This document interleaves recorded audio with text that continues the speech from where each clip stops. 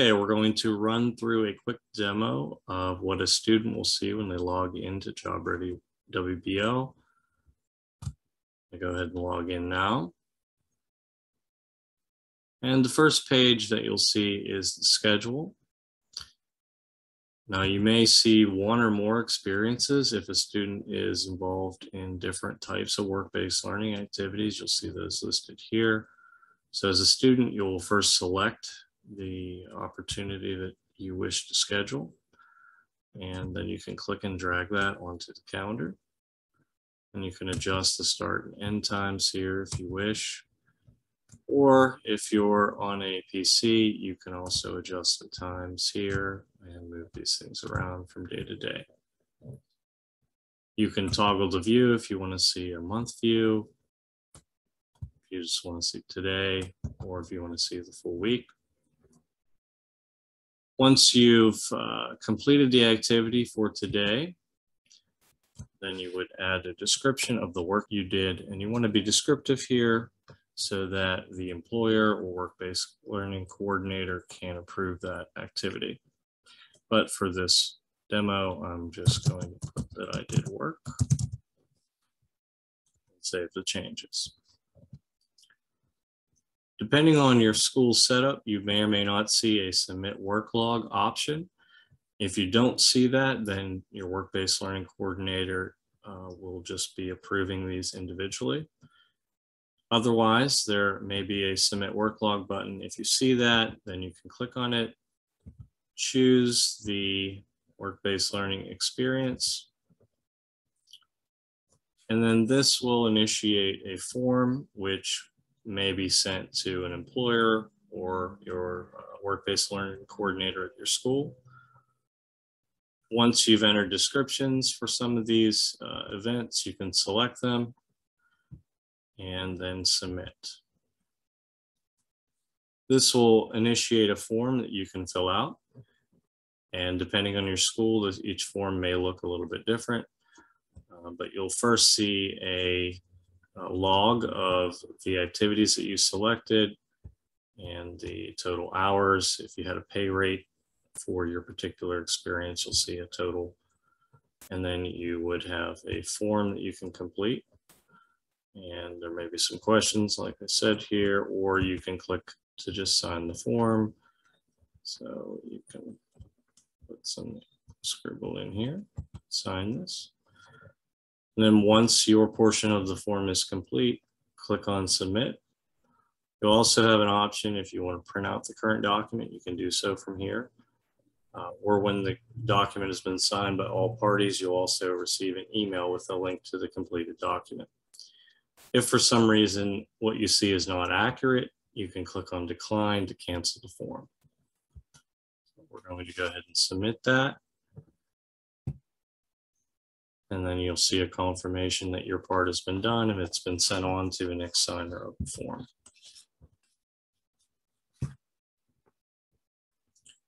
You also may see an alert like the one at the top on the screen here that says you might have some required documents that have not yet been uploaded. You can click on that link, or you can click on student documents on the left, and that will take you to a list of any documents that are required for you to complete. So I can see that I've already uploaded my driver's license. Work permit, in this case, has been marked as not required for me, so I don't have to worry about that.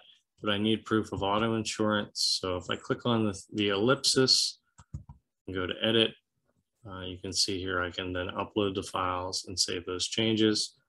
And then that will be submitted on to my work-based learning coordinator. This is also where you can upload pay stubs. So when I click the button, I'll see that I have one that's already been approved and one that's pending approval. I can also submit a new pay stub. I'd first select the work-based learning experience this is applicable for. And whenever I was paid, so let's say I was paid on Friday. Then lastly, I would upload a document and then add that pay stub.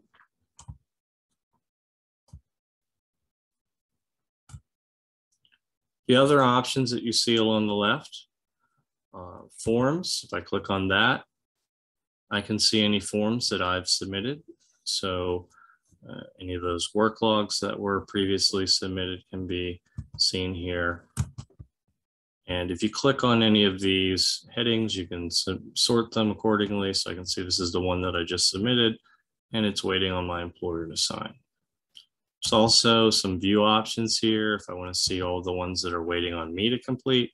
So there's some ones that I started in the past that I never signed. Here I have the option, if I click the dots, to sign this form. That will bring that up and resume where I left off. Or I can just see anything that I am a signer of, whether it has been completed or not. All right. Next would be the career options.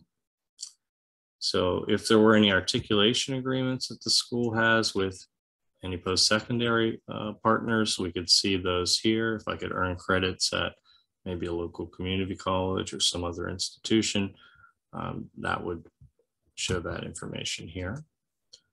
There is a career exploration that your school may want you to complete. If you've already completed it, you'll see a list of careers that were a match for the survey that you completed. If you already did it, you can click retake self-assessment, or otherwise that would initially take you to this screen where you can see a list of different interests. And then for each of these interests, you rank whether you strongly dislike or strongly like or somewhere in between for each of these items. Once that's been completed, you would then choose the level of preparation that you're willing to do. So if you don't want to do any or very little preparation after high school, you choose that option. Or if you're willing to do some, at least would have to have a high school diploma, possibly some post-secondary education, some college classes, you could choose that. You'll see those options here.